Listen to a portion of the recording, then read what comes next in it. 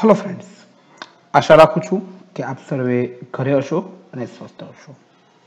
તો જે વિદ્યાર્થી મિત્રો સૌપ્રથમ આ વિડિયો જોઈ રહ્યા હોય તો તેઓ અમારી ચેનલને સબસ્ક્રાઇબ કરવાનું ભૂલશો નહીં। નીચે બેલ આઇકોન પર સબસ્ક્રાઇબનું બટન દબાવી અને આપ અમારી ચેનલને સબસ્ક્રાઇબ કરી શકો છો। તો વિદ્યાર્થી મિત્રો હવે જોઈએ આપણે કે લાસ્ટ લેક્ચરની અંદર એટલે ગયા લેક્ચરમાં આપણે જોયું હતું કે આહાર શૃંખલાની અંદર ઊર્જાનું વહન કઈ રીતે થાય છે, ત્યાર પછી તેને લગતા કેટલાક પરિબળો, આફ્ટર ડેટ પછી આપણે આહાર ઝાડ વિશે માહિતી મેળવી હતી। હવે આપણે જોવા જઈ રહ્યા છે ઓઝોન સ્તર। તો સૌપ્રથમ ઓઝોન સ્તરની જે ઘટના જે છે તો તેના માટે આપણે ઓઝોન વાયુનું નિર્માણ કઈ રીતે થાય છે, ઓઝોન એ આપણને કઈ રીતે મળે છે તેની માહિતી મેળવવી ખૂબ જ જરૂરી છે। તો હવે આપણે વિદ્યાર્થી મિત્રો જોઈએ કે સૌપ્રથમ ઓઝોન એ કઈ રીતે નિર્માણ પામે છે।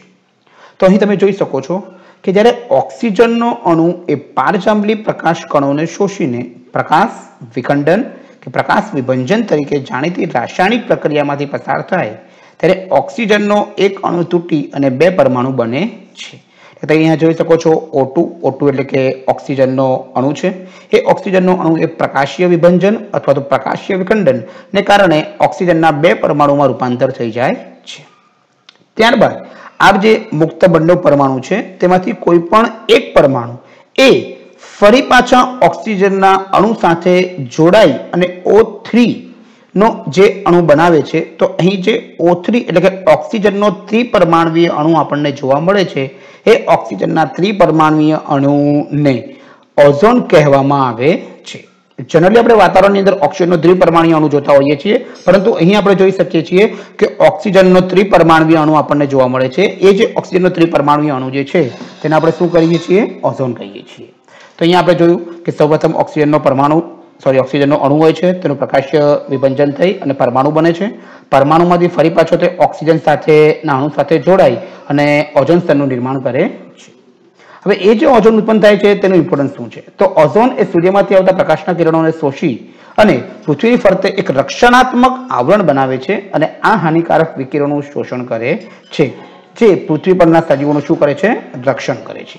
તો અહીં તમે જોઈ શકો છો કે ઓઝોન સ્તરનું અગત્યનું ઇમ્પોર્ટન્સ શું છે, તો ઓઝોન સ્તર એ સૂર્યમાંથી આવતા જે પારજાંબલી એટલે કે અલ્ટ્રાવાયોલેટ વિકિરણો જે છે તેનું શોષણ કરે છે। જે અલ્ટ્રાવાયોલેટ કિરણો એ આપણા શરીર પર જો પડે તો આપણા શરીરની સ્કિન એટલે કે સ્કિન કેન્સર, ચામડીને લગતા અનેક પ્રકારના રોગો તેમજ આપણને ચામડીનું કેન્સર પણ થઈ શકે છે। તો એનીથી અસર જે થાય છે તે બચાવવા માટે ઓઝોન એ ખૂબ જ જરૂરી છે। પરંતુ દિવસે દિવસે તેના સ્તરની અંદર ઘટાડો થઈ રહ્યો છે। તો જોઈએ હવે તેના સ્તરમાં કઈ રીતે ઘટાડો થઈ રહ્યો છે તે। તો ઈસવીસન 1980 થી વાતાવરણમાં ઓઝોનની માત્રામાં ખૂબ જ ઝડપી ઘટાડો થઈ રહ્યો છે અને એ ઘટાડો થવાનું મુખ્ય કારણ છે, તેની પાછળનું કારણ છે CFC એટલે કે ક્લોરોફ્લોરોકાર્બન, જે આપણે ઉપયોગ રેફ્રિજરેટર અગ્નિશામન માટે કરવામાં આવે છે। રેફ્રિજરેટર એટલે કે તમે ફ્રીજની અંદર તેમજ એસીની અંદર પણ તેનો ઉપયોગ થાય છે, અગ્નિશામન માટે પણ થઈ શકે છે। ઈસવીસન 1987 એટલે 1987 ની અંદર સંયુક્ત રાષ્ટ્ર પર્યાવરણ કાર્યક્રમ એટલે કે United nation environmental programme UNEP માં સર્વાનુમતે એવું નક્કી કરવામાં આવ્યું હતું કે CFC નું ઉત્પાદન એ 1986 નું સ્તર નક્કી કરવામાં આવ્યું હતું તેના પર સીમિત રાખવામાં આવશે, તેના કરતાં વધારે ઉત્પાદન કરી શકાતું નથી। તો આ થયું કે ઓઝોન સ્તરની અંદર ઘટાડો થઈ રહ્યો છે અને એ ઓઝોન સ્તરની અંદર ઘટાડો કરતું મુખ્ય પરિબળ છે CFC એટલે કે ક્લોરોફ્લોરોકાર્બન। અને એ જે ક્લોરોફ્લોરોકાર્બનનું પ્રમાણ આપણે બને તેટલું ઉત્પાદન ઓછું કરવું જોઈએ અથવા એ જેમાંથી ઉત્પાદન થતું હોય તેવા ઉપકરણો આપણે વાપરવાનું ટાળવું જોઈએ શક્ય હોય ત્યાં સુધી, કારણ કે એ આપણી પૃથ્વી માટે, આપણા સંપૂર્ણ ગ્રહ માટે ખૂબ જ નુકસાનકારક હોઈ શકે છે। આ થઈ ઓઝોન સ્તર વિશેની માહિતી। વિદ્યાર્થી મિત્રો હવે આપણે જોવા જઈ રહ્યા છીએ કચરો એટલે શું અને કચરાના પ્રકારો અને તેનું વ્યવસ્થાપન।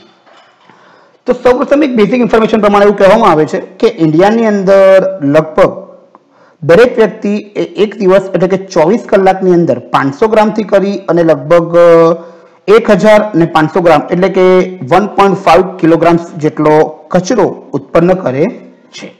તો જો તમે વિચાર કરો કે આપણા દેશની વસ્તી લગભગ 130 કરોડ છે અને એવા દરેક લોકો રોજનો 1.5 kg જો કચરો ઉત્પન્ન કરતા હોય તો એ કચરો લગભગ એક દિવસનો કચરો આપણે જો ગણવા જઈએ તો 200 કરોડ કિલો થાય છે। તો શક્ય હોય ત્યાં સુધી આપણે કચરો ઉત્પન્ન કરવો ન જોઈએ. તેના વ્યવસ્થાપનના કેટલાક મુદ્દાઓ પણ આપણે અહીંયા જોઈશું, જેનું આપણે ચુસ્તપણે પાલન કરીશું. હવે જોઈએ પહેલા કચરાની વ્યાખ્યા જોઈએ કે કચરો એટલે શું અને તેના પ્રકારો.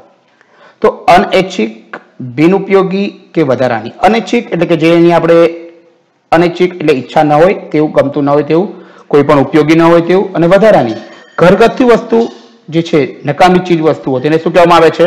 કચરો કહેવામાં આવે છે. હવે કચરાના આપણે બેઝિકલી જોઈએ તો બે પ્રકાર પડે છે, સ્વરૂપને આધારે અને વિઘટનને આધારે. સ્વરૂપને આધારે બે પ્રકાર પડશે, તેના જૈવ વિઘટનીય અને જૈવ અવિઘટનીય. સ્વરૂપના આધારે તેના બે પ્રકાર પડશે, ઘન અને પ્રવાહી. જ્યારે વિઘટનના આધારે તેના બે પ્રકાર પડશે, જૈવ વિઘટનીય અને જૈવ અવિઘટનીય. તો સૌપ્રથમ આપણે જોઈએ સ્વરૂપના આધારે. સ્વરૂપના આધારે બે પ્રકાર, ઘન અને પ્રવાહી. તો સૌપ્રથમ ઘન કચરામાં કયો સમાવેશ થાય છે? તો શાકભાજીના ફળો, શલકા, છાલ, હાડકા, કાચ, પ્લાસ્ટિક અને પોલિથીન જે છે તેનો ઘન કચરામાં ઉપયોગ થાય છે. જ્યારે પ્રવાહી કચરો એટલે કે ઘર વપરાશનું ગંદુ પાણી, કારખાનાનું ગંદુ પાણી, ગટરનું પાણી વગેરે જે છે તે પ્રવાહી કચરામાં આવે છે. હવે એઝ કમ્પેર ટુ સોલિડ કે ઘન કચરાની સરખામણીમાં પ્રવાહી કચરાનું વ્યવસ્થાપન આપણે ખૂબ જ સરળતાથી કરી શકીએ છીએ. કે એનું વ્યવસ્થાપન કરવું એટલે કે એને પાઇપલાઇન દ્વારા એક જગ્યા પરથી બીજી જગ્યા પર ઇઝીલી લઈ શકાય છે. ત્યારે ઘન કચરાના વ્યવસ્થાપનની અંદર ખૂબ જ મુશ્કેલીઓ આવી શકે છે. હવે જોઈએ આપણે વિઘટનના આધારે જે બે પ્રકાર પડે છે તે. તો વિઘટનના આધારે બે પ્રકાર, એક જૈવ વિઘટનીય છે, જ્યારે બીજું છે જૈવ અવિઘટનીય. પહેલું જોઈએ આપણે જૈવ વિઘટનીય. તો તેની અંદર જે કચરાનું જૈવિક પ્રક્રિયા વડે વિઘટન કરી શકાય છે તે કચરાને જૈવ વિઘટનીય કચરો કહેવામાં આવે છે. દાખલા તરીકે શાકભાજી, ફળ, ખોરાક એટલે કે રસોડાનો જે કચરો છે તે એ બધો જ કચરો શાની અંદર આવશે? જૈવ વિઘટનીય, કે જેનું જૈવિક પ્રક્રિયા દ્વારા શું કરી શકાય છે? વિઘટન કરી શકાય છે. જ્યારે બીજા પ્રકારનો અંદર પ્રકાર જે છે તે આવશે જૈવ અવિઘટનીય કચરો. કેવો કચરો? જૈવ અવિઘટનીય કચરો. જૈવ અવિઘટનીય એટલે કે એવો કચરો કે જે કચરાનું જૈવિક પ્રક્રિયા વડે વિઘટન કરી શકાતું નથી. ઉદાહરણ તરીકે કાચ, પ્લાસ્ટિક, પોલિથીન આ જે પદાર્થો છે જેનું વિઘટન શક્ય નથી અને તે કુદરતની અંદર મુક્ત સ્વરૂપે લાખો વર્ષો સુધી તેમને તેમ પડી રહે છે અને કુદરતને ખૂબ જ એટલે કે પર્યાવરણને ખૂબ જ નુકસાન કરે છે. તેથી આ પ્રકારના પદાર્થો બને ત્યાં સુધી કચરાની અંદર રૂપાંતર થતા આપણે અટકાવવા જોઈએ. હવે એ જે કચરો છે તો જ આપણે શક્ય તેટલો કચરો ઓછો કરવો હોય તો તેનું વ્યવસ્થાપન કઈ રીતે કરવામાં આવે છે તે આપણે જોઈએ. તો ફર્સ્ટ ઓફ ઓલ પહેલો પોઈન્ટ છે કે પેકિંગને ટાળવા માટે છૂટા ફળો અને શાકભાજી ખરીદવા. આપણે શક્ય હોય ત્યાં સુધી આજે પેકિંગમાંની વસ્તુ ખરીદવી જોઈએ નહીં. જ્યાં સુધી છૂટીમાં વસ્તુ મળતી હોય તો પેકિંગમાંની વસ્તુ ન ખરીદવી જોઈએ, જેથી પેકિંગનો જે કચરો ઉત્પન્ન થાય છે એ કચરો ઉત્પન્ન થતો નથી. નંબર 2, લેઝર અને પેન કે જેવી વસ્તુઓ એકવાર ઉપયોગ પછી ફેંકી દેવાય છે તેવી વસ્તુઓ ખરીદવી જોઈએ નહીં. તો વિદ્યાર્થી મિત્રો, આજકાલ એક પ્રકારની પેન આવે છે કે જે પેન તમે માત્ર એકવાર ઉપયોગ કરીને ફેંકી દો છો. તો આ પ્રકારની પેનનો આપણે ઉપયોગ કરવો જોઈએ નહીં. આપણે હંમેશા રિફિલ વાળી પેનનો ઉપયોગ કરવો જોઈએ, જેનો ઉપયોગ કરી અને જ્યારે એની અંદર રિફિલ પતી જાય છે તો ફરી પાછી એ રિફિલને આપણે રિલીફ એટલે કે ભરાવી અને તેનો યુઝ કરી શકીએ છીએ. ત્યાર પછી પુનઃ ઉપયોગ કરી શકાય તેવા બાળોતિયા એટલે નેપી પેડનો ઉપયોગ કરવો જોઈએ. બજારમાંથી પુનઃ વપરાશમાં લઈ શકાય તેવી વસ્તુઓ ભરવાની થેલીઓ ખરીદવી જોઈએ. પછી જે વસ્તુઓ પુનઃ ઉપયોગમાં લઈ શકાય છે તે વસ્તુઓ જ બરાબર છે અને એ વસ્તુઓ ભરવાની થેલીઓ પણ આપણે પોતાની જ લઈ જવી જોઈએ. પુનઃ રિચાર્જ કરી શકાય તેવી બેટરી ખરીદવી જોઈએ, જે અત્યારે વાસ્તવમાં ખૂબ જ જગ્યાએ ઘણી જગ્યાએ ઉપયોગ થાય જ છે. જૂના આપણા જે કપડાં હોય છે તે અને બૂટ જેને ફેંકી દઈએ છીએ આપણે, એ ફેંકી નહીં દેવા જોઈએ અને એવા લોકોને આપી દેવા જોઈએ કે જેથી કરી તેમની જરૂરિયાતો સંતોષાય. જેમને જરૂર છે પણ એમને મળતા નથી, તો એમની જરૂરિયાત સંતોષાઈ જાય અને આપણા દ્વારા એટલો કચરો કુદરતની અંદર ઓછો ઉત્પન્ન થાય છે. તો બે પ્રકારના ફાયદા તેનાથી થઈ શકે છે. ત્યાર પછી કાગળના ટુકડાઓ કે કાગળની પાછળની બાજુનો ઉપયોગ કરવો જોઈએ. કે કાગળના ટુકડાઓ છે તેનો પણ લખવા માટે ઉપયોગ કરવો જોઈએ અને તેની આગળ અને પાછળ એ બંને પ્રકારની જે બાજુઓ જે છે એ બંને બાજુઓનો પણ લખવા માટે ઉપયોગ કરવો જોઈએ. રસોડામાં જેવો કચરો ઉદ્ભવે કે તરત જ તેને થેલીમાં ભરી દેવો. જેવો કચરો ઉદ્ભવે તેવો થેલીમાં ભરી દેવો જોઈએ કે કચરાપેટીમાં અંદર મૂકી દેવો અને કચરાપેટી ભરાઈ જાય કે તરત જ તેને યોજનાગત રીતે શું કરવું જોઈએ? નિકાલ. અત્યારે તો આપણે જોઈએ છીએ કે ડોર ટુ ડોર કચરાપેટીના નિકાલ માટેની ગાડીઓ આવતી જ હોય છે. તો એ જે કચરો છે તેનો ચોક્કસ અને ઝડપી નિકાલ કરી દેવો જોઈએ, જેથી તેના અંદરથી ફેલાતા રોગો ફેલાતા નથી. તો અહીંયા આપણે ચેપ્ટર નંબર 15 એટલે કે આપણું પર્યાવરણ ચેપ્ટર ફિનિશ થાય છે.